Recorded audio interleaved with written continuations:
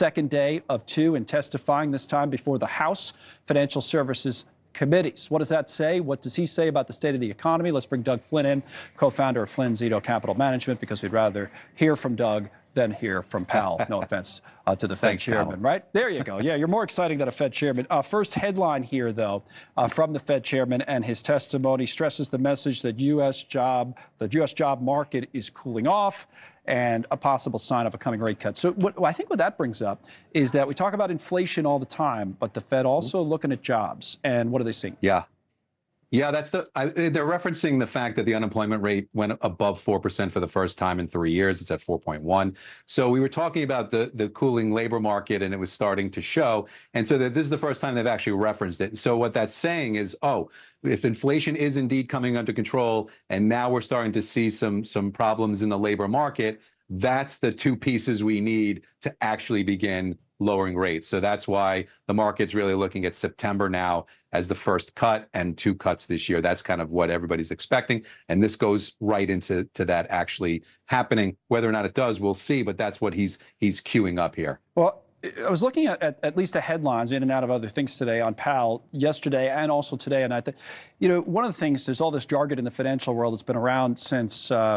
forever, is when the economy's in tough shape, you want to engineer what they call soft landing. Now, that came up in the testimony, and Powell said something to the effect of, that's my total focus. Is your view that he can do that? Because that's always the tough balancing act, right?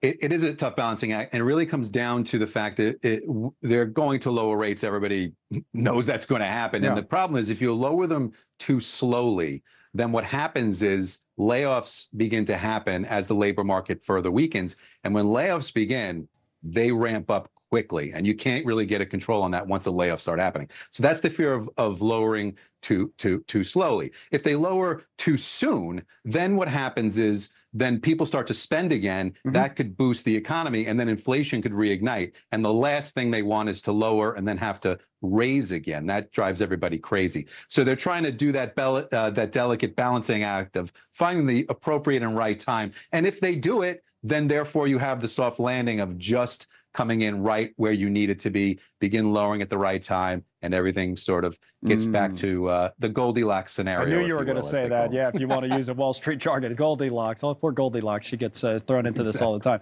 Next topic, immigration, which is something we talk about on the show a lot, but it shows how complicated some issues are. This is a new report from a regional bank that says this: immigration and the surge in immigration we've seen has actually bolstered the economy and generated little inflation. This is from a regional Fed bank. And what I mean is that, we talk about the downside politically of immigration and policies that go wrong, but obviously we need more people coming into the country, and it does help the economy when they do so in many cases. So how do you look at this from where you sit?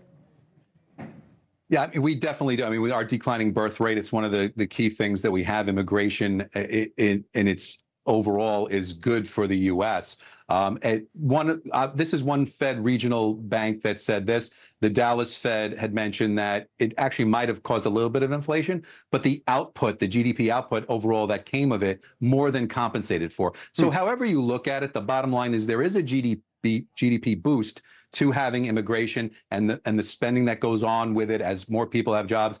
We're looking at this and seeing that of all the immigrants that came in, actually, what they see is about 60% of them have secured jobs. So that number is right alongside with the job participation rate of Americans already here. So if that's true, then we've been able to absorb this, and that's a good thing. That's kept us having a better economy than Europe and a lot of other places. And so it's just the illegal versus the legal Yeah, it's not issue. Like you're not endorsing illegal immigration or anything. You're just saying that the idea of more people, hopefully legally, coming into the country can help the economy. One more topic is Tesla before we get to the closing bell on Wall Street here in a minute. Bill Gross is a very, very well-known investor. He used to be a PIMCO for years and years, says Tesla's acting like a quote-unquote meme stock. Stock has been up and down here. This is what he put on social media. What do you say about Tesla's stock? Yeah, I mean, this is a little bit ridiculous to call it a meme stock. What happened was it moved about 40% in the last 2 weeks. But we were talking about Tesla for a long time and how it was really undervalued. And then they came in with this second quarter deliveries and production numbers, which far outpaced expectations, and the stock moved. So a 40% move in a stock, and to get it properly valued, does not mean it's a meme stock. Apple moved 40% in the last couple of months as well. It's not a meme stock. Fair enough, Doug. Thank you, my friend. Doug Flynn on that.